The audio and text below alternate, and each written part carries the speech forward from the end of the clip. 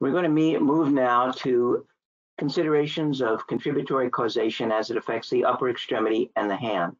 And we'll talk a little bit about genetic factors and also some pre-existing factors that involve both obesity and diabetes.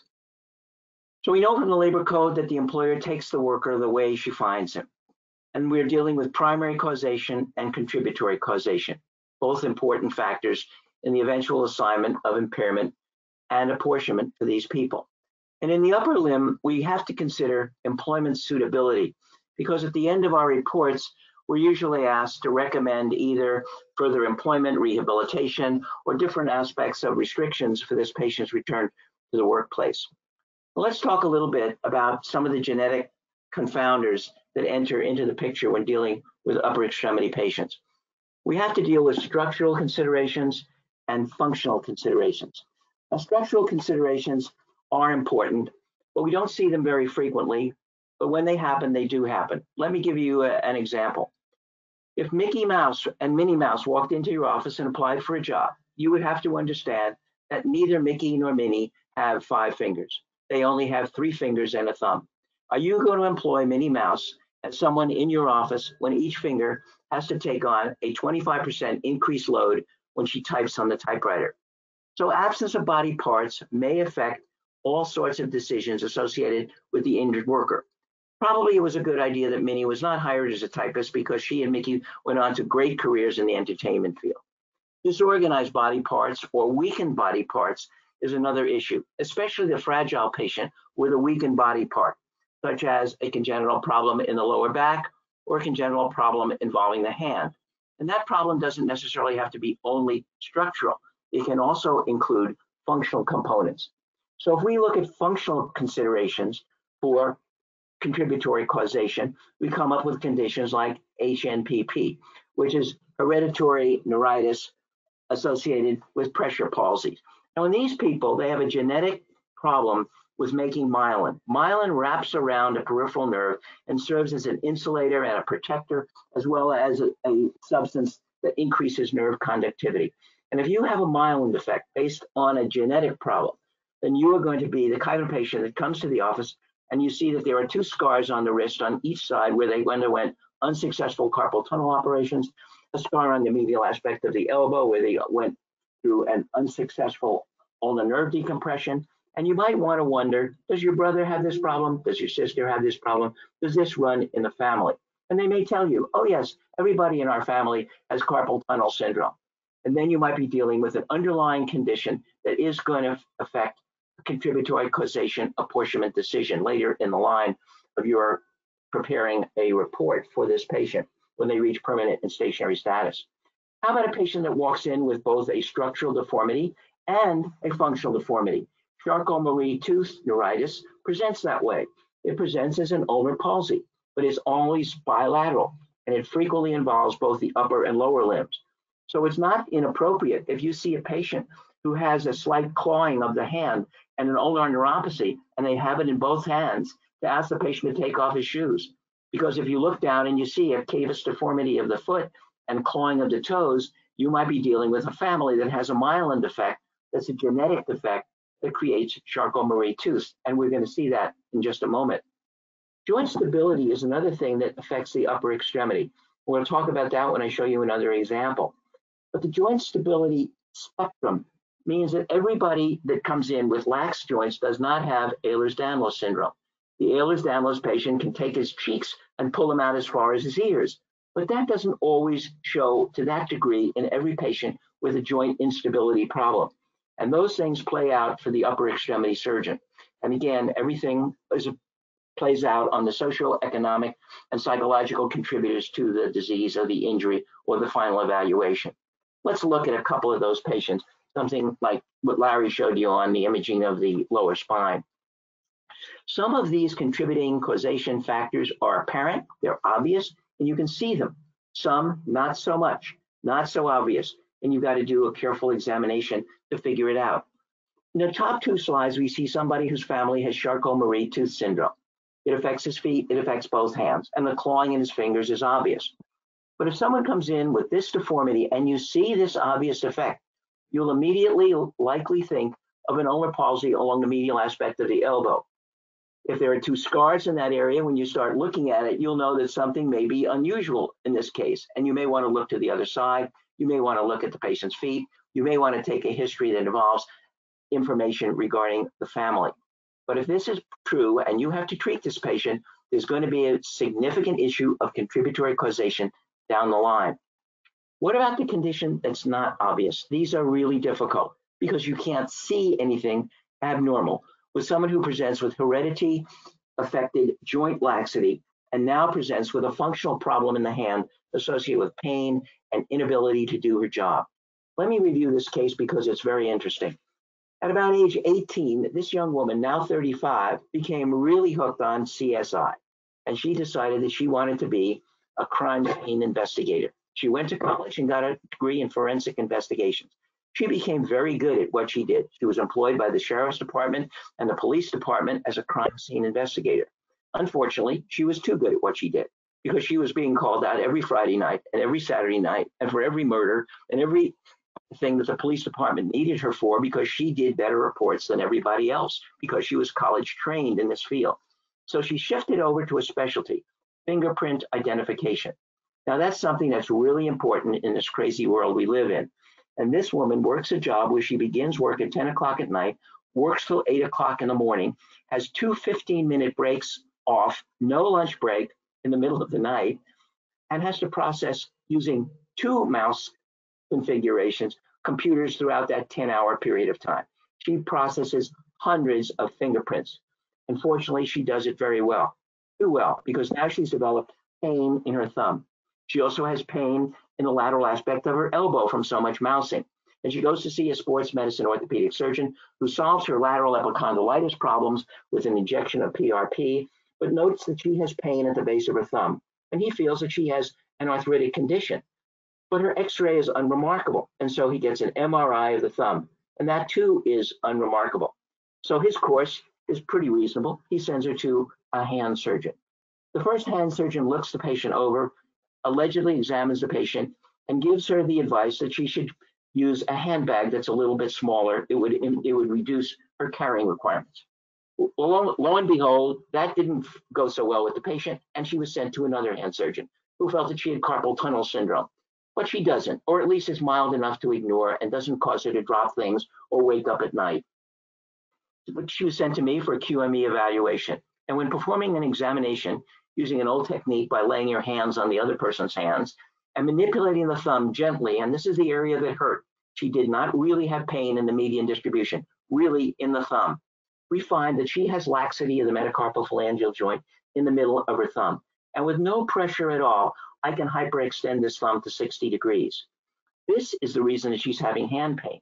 And the reason that she complained of pain at the base of her thumb, at the carpometacarpal joint, was because the intercalated segment deformity occurs and the metacarpal tips with the distal side going downward and the proximal side going up and sneaking out of the trapeziometacarpal joint. This lady needs a stabilization procedure along the palmar aspect of her middle joint of her thumb to stabilize the thumb and put it into a position that you see here in your left. And when this lady comes to the full scale of her evaluation and she's ready for permanent and stationary evaluation at the assignment that comes along with maximal medical improvement, we have to consider the fact that she has lax joints. And that may play into our analysis of this patient regarding contributory causation. It wasn't obvious. It was pretty difficult. She was not diagnosed by 3 appropriate physicians. But in the meantime, we've got to understand that some of these considerations are not visible, but they do enter the functionality of the hand. And we've got to be prepared to deal with that situation regarding genetic laxity in a joint. Let's move ahead to talk about obesity as it affects the upper limb. Certainly obesity affects the spine and the lower limbs, probably more than the upper limbs. But every once in a while, somebody comes in who hasn't seen a BMI of 40 in a long time. She's soared into the stratosphere of obesity. And because of that, her knees have been destroyed and she performs upper extremity weight bearing. She also works in a seated position during a work day and uses a computer throughout the day. However, when she stands up, she's basically a tripod. She has one point of purchase on the ground with her feet and her poor destroyed knees, but she puts upper extremity weight bearing down onto the walker that she's using for forward support. And these people also have other things in their contributory causation table of contents. They have associated diseases, hypothyroidism, venous obstruction, and considerations of swelling, because the conditions that we're dealing with are often dynamic conditions that change while the patient works. So a patient sitting in your office with no complaints may be a symptomatic patient when she begins using the computer or using the typewriter or using her hands for assembly tasks, and swelling appears in the upper limbs, which puts pressure on the sensitized nerves in the wrist. So these are things that we have to consider when dealing with an obese patient. Are they upper extremity weight bearing? And are there other considerations that lead to nerve compression in the upper limbs? Now we know that there's a higher incidence of carpal tunnel syndrome in obese patients. If the BMI is getting up toward 40, all sorts of bad things happen. But we don't know whether or not this is a question that involves juxtaposition or causation. So I'll tell you a little story. Jennifer, my daughter, gave me a framed cartoon for Father's Day one year. And in the cartoon, two dogs are walking down the sidewalk and they're both on the end of the leash. And one dog turns to the other dog and he says, "I think it's their opposable thumb that makes them act so crazy." And of course, this is a case where the dogs have noticed that adults act in a crazy way, and it's because of their opposable thumbs. Well, the two go together, but they're not causationally related. And so we have to think about whether or not we're truly dealing with causation that is industrial when we finally evaluate these patients when they reach maximal medical improvement. In addition, people who are obese require special considerations. Let's look at the nerve in this woman. Was this nerve compressed by a workplace injury? And we see it right there. The serious bruising on the side of that nerve was not caused by a workplace injury. That was caused by the patient's 400 pounds pushing downward on both of her wrists. And that is the condition of obesity as playing out in the upper limb. The nerve is affected by weight bearing. The nerve is also affected by her work, which causes her hands to swell. And we have measured swelling when we put her hands through a stress test. So we've got two factors of causation here, and both are working together. So as this patient enters the AOE, COE aspect of the pathway taken by a workers' compensation patient, we have to ask this question. And if they pass the AOE, COE issue for at least part of the patient's presenting symptoms being work-related, they enter the system. When they enter the system, there are a lot of special technical considerations for a person of this type. As you look at this photograph, there are several things you're going to notice immediately. Number one, the ulnar aspect of this lady's median nerve along the side, which is so blue and swollen, is probably not going to get better with a carpal tunnel release. It may improve somewhat, but it's unlikely that it's going to completely improve. And so we have to have a forward-looking thought that we're not going to get this patient better. We're going to have a suboptimal result. Swelling, however, is going to be influenced by the patient's workplace activities. And we are concerned because, after all, are we going to leave this median nerve under the skin and let the pressure come up from the walker right onto the nerve without the transverse carpal ligament? Or are we, as working surgeons, going to devise some method of incising the transverse ligament from the radial border of the ligament from proximal to distal and from the ulnar border of the ligament from distal to proximal to create a Z lengthening of the transverse carpal ligament for this patient? We may have to do that. Special considerations for special folks. Are we going to use a turn down flap from the forearm to pad that with a flap of fat tissue that's about 1/4 of an inch thick that will pad the median nerve when pressure is placed on that area? And if we do that, we find out that the flap is too fat because the lady is way up there in the 40 category of BMI, how are we going to debride that flap? Because we can't just take the fat off the top after we've turned it. We've got to turn it back and take the fat off the flap and then turn it again. These are all conditions that are absolutely appropriate for the heavy patient of this type. When they finally reach the evaluation and rating portion, we've got to sit down and say to ourselves, what aspect of apportionment should be directed toward the patient's obesity and what aspect of apportionment should be directed toward the patient's eventual settlement that goes through the workers' compensation system.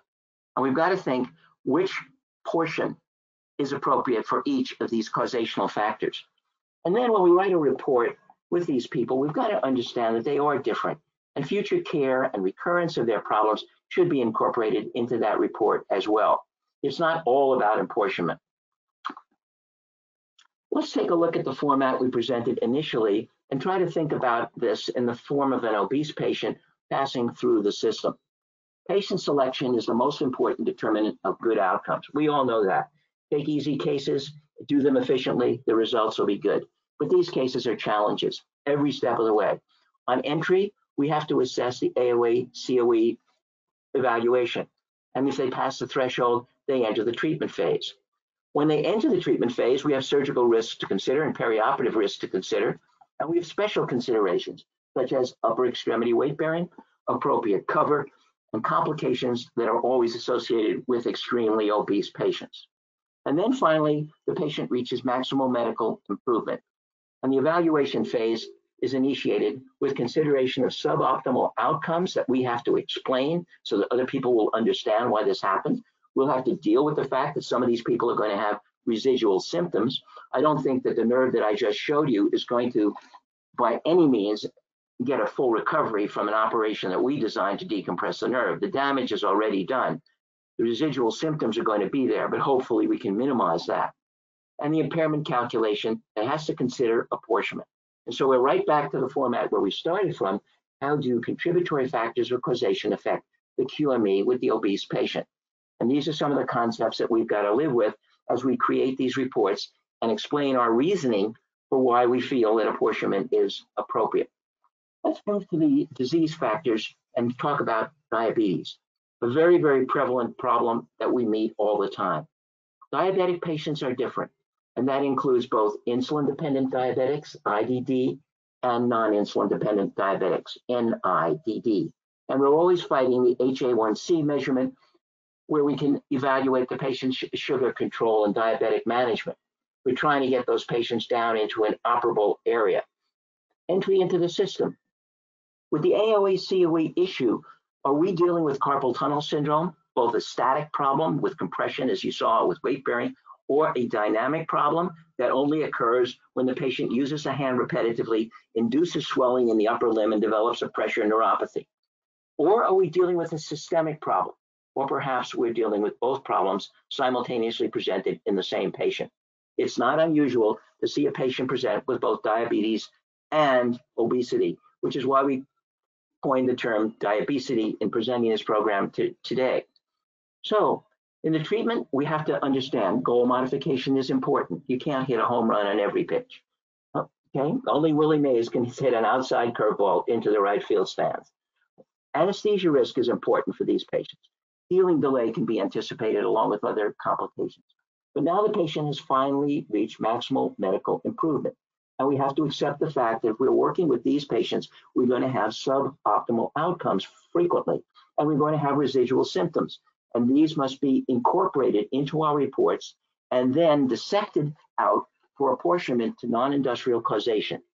Furthermore, we always have to keep in mind that this is a moving target. We have antecedent, concurrent, and subsequent injuries to consider when finally evaluating these patients.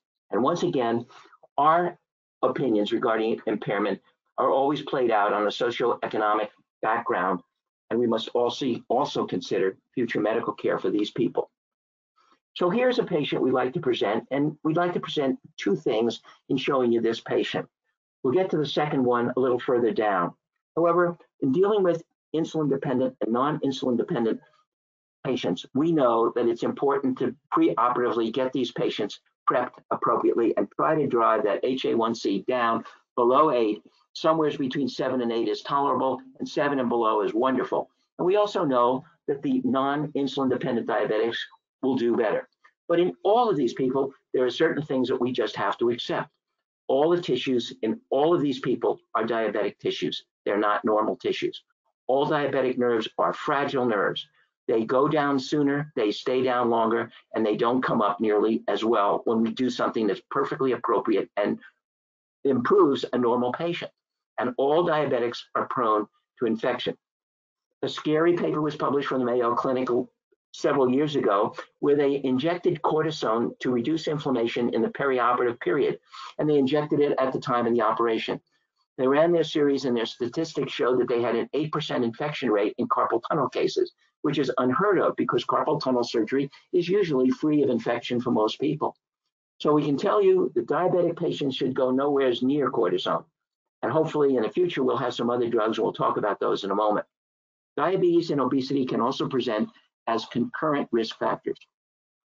So remember previously, I'm always enamored by formulas and things like that. And here's the formula the Greeks gave us for multiple variables and multiple problems. If 2 is whether they've got it or not, and n is the number of variables, which is now diabetes and obesity, 2 squared is 4 minus 1 is 3, and there are 3 possibilities. So this patient has diabetes, has obesity, and can have diabetes and obesity as concurrent risk factors. Well, that's pretty scary. So we ask ourselves the question, should we operate on diabetic patients, not just consider them to be permanent and stationary and there's nothing we can do?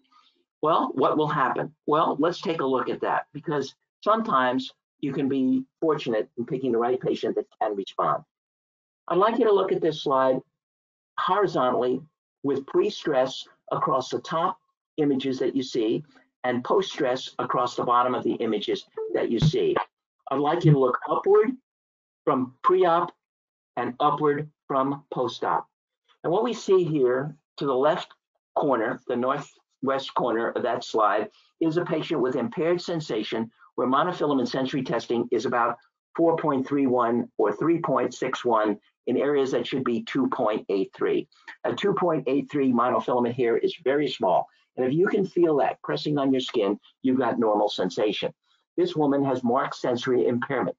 And as we drop downward and get into the post-op stress measurement, things get worse. And on the left side, she drops into 6.65, which means you've got to take something that now looks like a pencil point and push it onto her finger with considerable force before she knows you're touching her. She's almost ready for surgical anesthesia.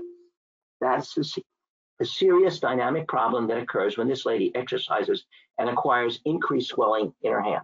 We operate on her in a relatively early phase because we know that those nerves cannot take pressure over a long period of time. If you look toward your right under the post-op series, both before and after exercise, we've got normal sensation of 2.83 in both the pre-stress and post-stress measurement for that patient who is a diabetic patient. So it's true that you can improve these people, but as has been shown in the surgical literature, if you're seeing patients with a mild problem, you've got a better chance of success than if you wait and they become a chronic and severe problem when frequently they won't respond to the operation that you'll be able to do on a normal person and get results that are much, much better than those that you're going to get with a diabetic patient. Nevertheless, when you've got nothing, a little is a lot, and that's why it's important to consider these patients for early surgical treatment. So let's talk about some of the caveats based on our clinical experience and surgical literature. Diabetic nerves are fragile. As I said, they go down faster, they stay down longer, and they don't get better as well when you do something that's perfectly reasonable. Early decompression can be effective, late decompression is less effective, and recovery of function and postoperative stiffness, another factor of disability, is much more frequent in diabetic patients because of the intrinsic nerve damage. So these are the principles for a working surgeon. We'll get to the COA course in just a minute for the AOE, COE, and the permanent disability factors. But the principles for the surgeons are to accept the challenges, minimize the variables, prepare for the inevitable, and consider the biology of an impaired system. So let's talk about the workers' comp playing field and how that works out. The utilization review guidelines were not constructed for the diabesity cohort. They just weren't. The rule book was written differently, and it's interpreted by people who don't always know what you're talking about or even what they're talking about, but they're working out of a playbook that's designed for normal people. But abnormal people or diabetic people, obese people, work and they get injured. And there is no guidebook for those people who enter the game with an underlying problem associated with these areas of contributory causation. Number two, exceptions to the usual UR guidelines should be considered for this cohort, but they're not there, and that's unfortunate. The diabetic or obese patient may not be getting a fair shake because of that, and that's really something we should work on. Number three, of course, complete all aspects of a standard evaluation and modest conservative care. Don't overdo it. Conservative care carried out too long is simply ignoring the problem, and you can't do it with these people. They'll get worse, and they won't get better. And number 4, avoid cortisone injections in the perioperative period for all diabetic patients. We're going to be looking at new anti-inflammatory drugs that don't trip the gluconeogenesis axis and the Krebs cycle, and we're going to be able to use anti-inflammatory drugs without disturbing the diabetic cycle. But that's in the future. And this is one of the drugs we're looking at, polydioxyribonucleic acid. And this is going to come into play in the future, but we don't have it yet. So number 5, carpal tunnel syndrome is a low risk, low morbidity, reliable procedure. Do it sooner rather than later. Why? Because this is what we're trying to avoid, the chronic pain syndrome patient. If you allow pain to go on for a long period of time, the disability that we're going to see and the apportionment to these factors is going to be such an issue that we have created something that we really can't control very well. Avoid the real risk of delayed surgical nerve decompression. Chronic pain syndrome is something that we cannot fight with the ability and the reliability of standard operations performed on standard people. I'd like to tell you a little story about that, actually 2. One is I called an adjuster about 2 or 3 years ago, maybe a little bit more, and told her that I was about to perform an axillary nerve block on a patient with a hand that looked like it was going into a chronic regional pain syndrome. It was about 2 weeks post-op, and the hand was cold, clammy, stiff, and hypersensitive. We knew what was going on, and something had to be done about it. The voice on the telephone said, "Dr. Braun, that's not authorized. It's got to go through appropriate channels to be authorized." I said, "Ma'am, I didn't call you to tell you that it was to ask you for your authorization. I called to tell you that I was going to do the block, and then you're going to get a report to describe why I'm going to do it, how I did it, and what I think is going to happen for this patient." Once again, the voice said, "Dr. Braun, that has to go through appropriate channels. You are not authorized to do the procedure." Kind of like my mother scolding me when I was a little boy. I said, "Ma'am, in my right hand is a 10 cc syringe with a 25 needle loaded with mepivacaine. I'm going to push that through the lady's skin onto the area around the subclavian artery or around the brachial artery and the axillary artery to give her a nerve block and knock out the superficial fibers that are dealing with the sympathetic nervous system. I'm going to warm her hand up and get her exercising." And that's exactly what we did. I wrote the report the other day, and I have no idea whether they paid me $35 for the nerve block or not. I know that I did it on the next day and a few days later. And I know after 3 nerve blocks and appropriate therapy, the lady's hand warmed up, loosened up, her fingers started moving, and we got an improved result.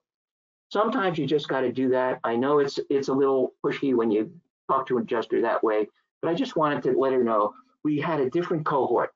These people are different. They have to be treated differently. About a year ago, we had a panel on what's new in hand surgery. And the panel moderator, Dr. Ladd, was talking about pain syndromes. And everybody on the panel threw their hands up, laughed about it, and said, "Well, what's the next subject?" And so she laughed also and went to the next subject. During the question period, I was online to ask a question or to at least make a statement about this, and time ran out. So I'm going to make it right now. I have seen as a QME in the last 3 years or so, more chronic pain syndrome patients, more reflex sympathetic dystrophy patients than I did in 50 years of clinical practice in San Diego. That's a scary finding. And what it's due to is the delay in treatment that these patients receive. So as treating physicians and later evaluating physicians, keep your eye and your heart and your head focused on nerve compression syndromes and the people who present with obesity and diabetes. Don't let the monster out of the box. Don't let them develop chronic pain syndrome. Thanks very much. I'll turn this back to COA Central.